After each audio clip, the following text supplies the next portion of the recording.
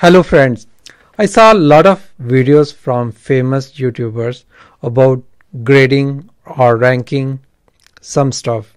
Some were ranking the presidents of United States, some were ranking the productivity methods.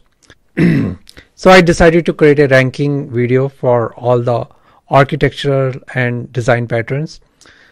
So friends, if you find I'm missing some pattern or ranking is missing, put a comment. What is a pattern and what is the ranking you should be there. So ranking is based on A, B, C, D and F.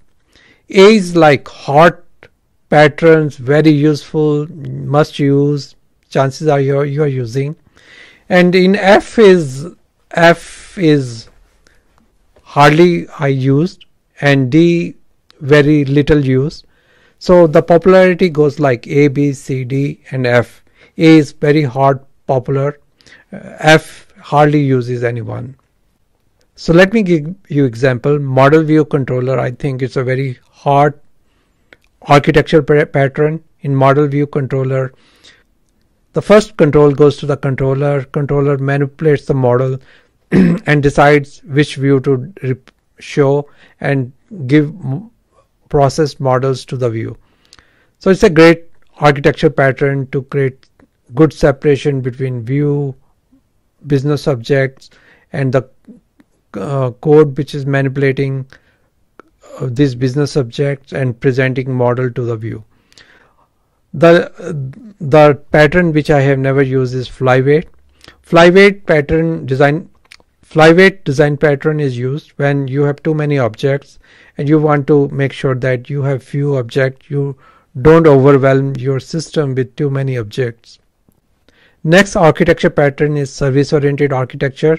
In service-oriented architectures, you design application as services. They are a consumer who use your services. You may be using other services. It became popular with SOAP and web services. It created a lot of complication, performance issues. So a new version of service-oriented architecture is popular called microservices. I will come to microservices a little bit later. So service-oriented architecture I put in D. I don't see anybody using in the way it was supposed to be used with enterprise service bus, but it may have its own uses. Next is pipe and filter architecture. In pipe and filter architecture, data goes through channels. It is intercepted by some filters. Filter enhance the data, filter the data, and it moves to another channel, to another filter. So pipe and filter architecture may have their own uses. Unix commands are used. I have seen some heavy data processing using this architecture, but I have not seen it very common. I put in D. Microkernel architecture is in this architecture you build a core and you build a lot of plugins so that other people can put a plugin for services, other thing. So I have seen a milder version being used, not the way it was intended to be used in full form. Next, state design pattern. I'll put in D category. State design pattern is when objects could change their classes based on some state. I have not used much recently. Next is strategy pattern. Strategy pattern, if you have some algorithm, you want to make sure that you can change the algorithm anytime. This strategy pattern is used. It can be useful. I'll put it in C category. If you are using algorithm, it can be very useful. Next comes factory design pattern, Singleton, abstract factory. In this case, you build interfaces to generate the objects instead of client generating object directly itself. So it's a very powerful design pattern. Most of the applications use some kind of factory design pattern. Singleton is another factory or creational design pattern. In this, you make sure you have only one instance of a class. Nobody can create multiple instances of the object. I have seen its own uses. Then command pattern, like in MVC controller is the example of command pattern. When you want to make sure that some operation is encapsulated inside the interface, you use the command pattern. It's very powerful. I'll put it in command pattern, I'll put in B category, very popular, highly used. Adapter design pattern, I'll put in D. It can be useful in some situations. In adapter design pattern, you can change the interface. So you may be expecting data in some interface, but the way you will be using could be using in different interface. In that case, you can use adapter design pattern to convert data from one interface to another interface. Second comes CQRS. I'll put in B category. Is command query segregation pattern. In microservices cloud environment, you want to make sure your database is not stressed. So you separate the read functions from write functions so that those databases can be optimized differently. For read, you will create a lot of indexes. For write, you will make sure there are very few indexes, so write operations are fast. Then microservices, as I said, microservices is new way of doing service-oriented architecture. You make sure that services are very small. You create services only depending upon the functionality. You want to make sure that you stay away from the monolith architecture. You deploy only the changes which you are making. Different teams can work on different part of application without interfering into each other. Microservices gateway, I'll put in B category. Microservices gateway you need to give access to the services. So you need some interface or factory. You need some interface through which client can use your microservices. You may be using multiple microservices to get job done. The client doesn't need to know all details of all the microservices. Microservices gateway comes into action. They protect the client from the details of microservices doing the operation. Then Saga.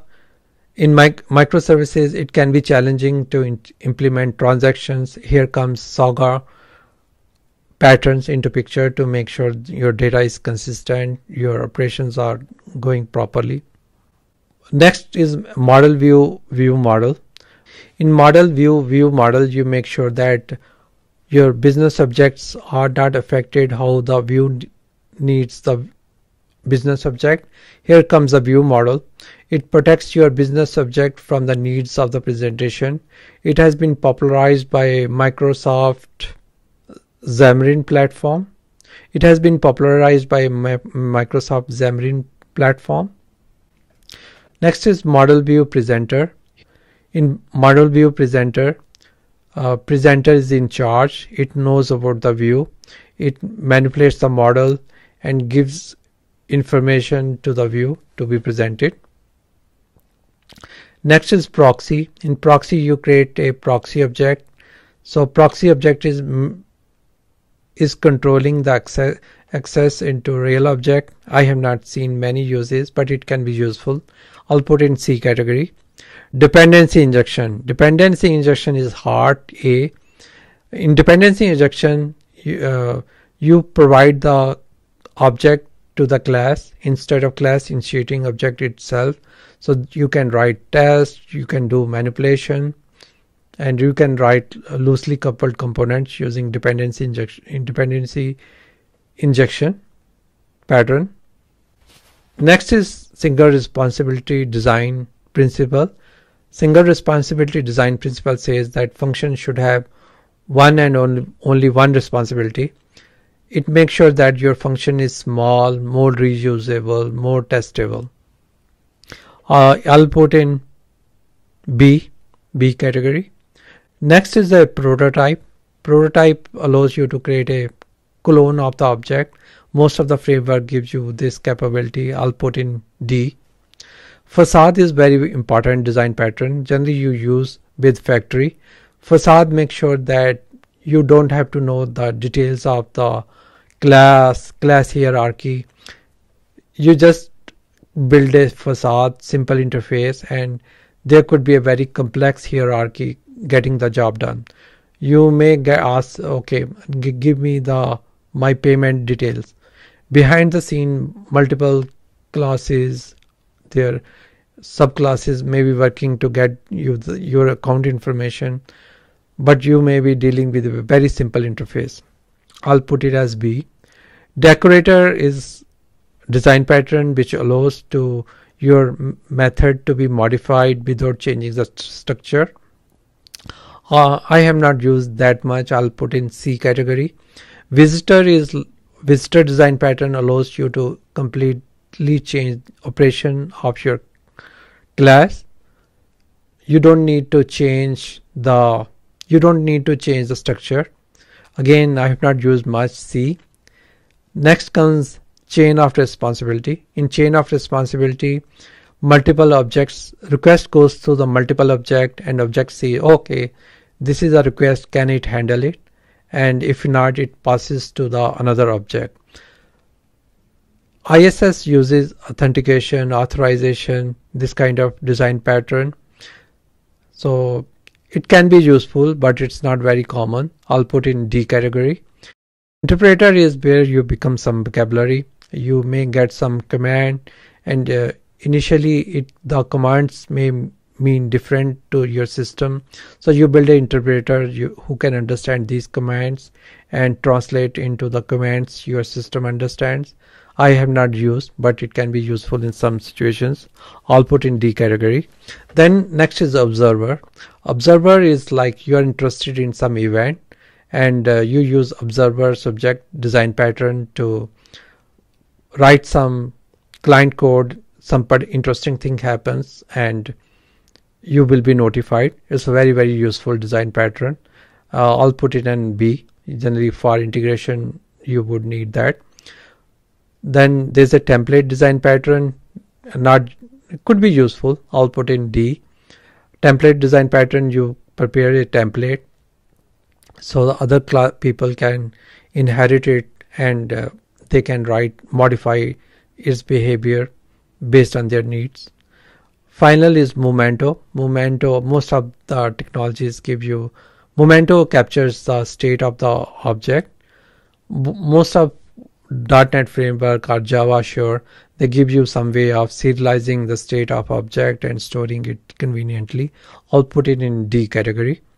So friends, if you like this video, watch my other videos in application architecture blog. Also like it, share it, and subscribe to my channel for your regular updates. Connect with me on LinkedIn and Twitter, especially LinkedIn. If you like small summaries of the video, I will be posting a lot of small summaries of the video on LinkedIn. Thanks again.